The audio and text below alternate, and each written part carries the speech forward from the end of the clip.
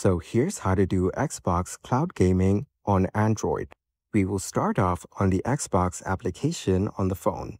Here, tap on Sign In below. Enter your login credentials over here and then tap on Next.